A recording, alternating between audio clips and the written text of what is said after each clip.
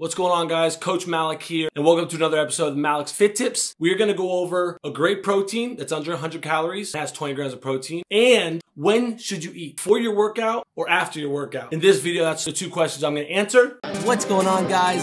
Welcome to the Coach Malik Show. My name is Malik Benoon, and I am going to be your virtual coach. I'm going to give you the knowledge, the tips, and the advice to help you perform better in all aspects of your life.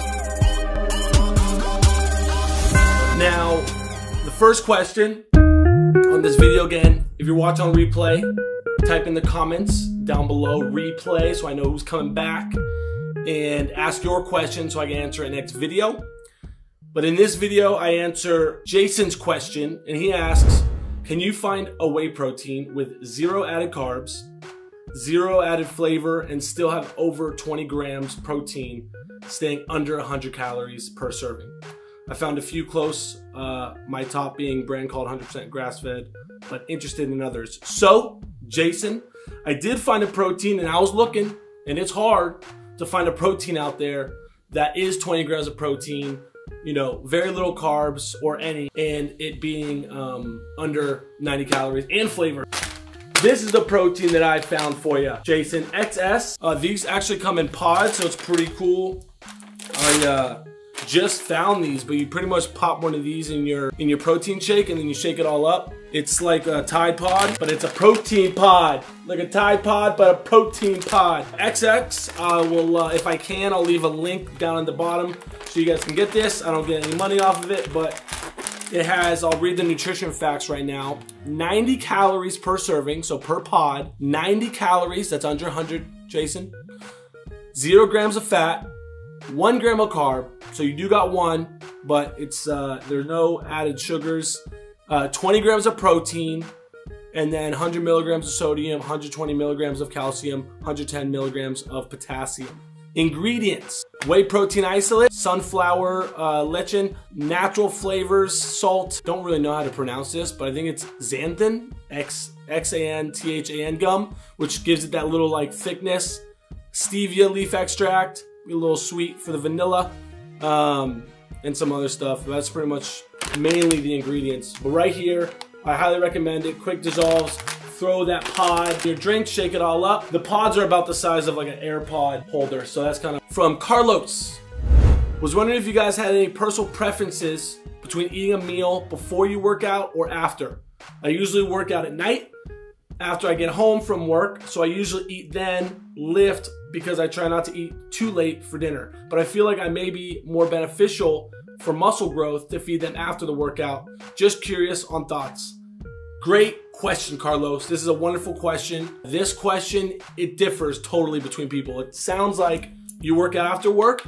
So in my opinion, I'm sure you hear this all the time, don't eat after 8 or don't eat late. In your situation, I don't agree with that because of 2 things. One, like you said, you feel like you'd be more beneficial if you ate after your workout. Now, I don't know what time this is, Carlos, but after your workout, you should always be eating some sort of protein to rebuild the muscle you just broke down. I find it very higher risk of like injury when you're not eating or fueling those muscles because they're not gonna prepare properly for your next workout when you use those muscle groups. So if you hit chest today and you don't recover it properly, the next time you hit chest, you're not gonna have optimal performance. So that's what I recommend, is definitely eat something after your workout, Carlos.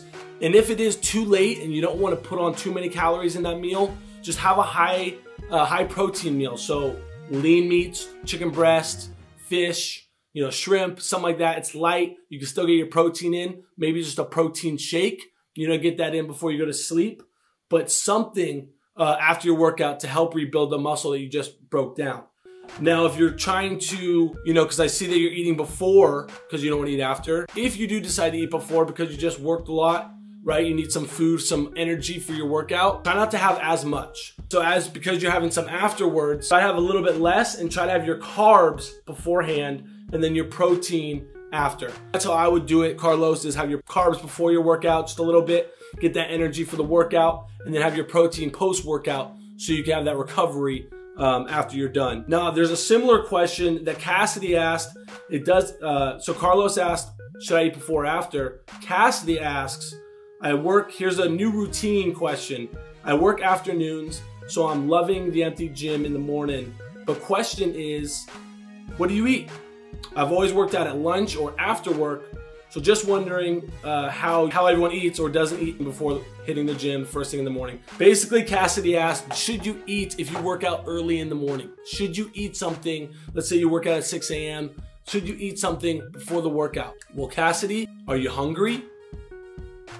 That's what I would recommend. If you're hungry in the morning and you can't seem to get a good workout without food, then eat something. Something that's great in the mornings are smoothies, oatmeal. It's quick.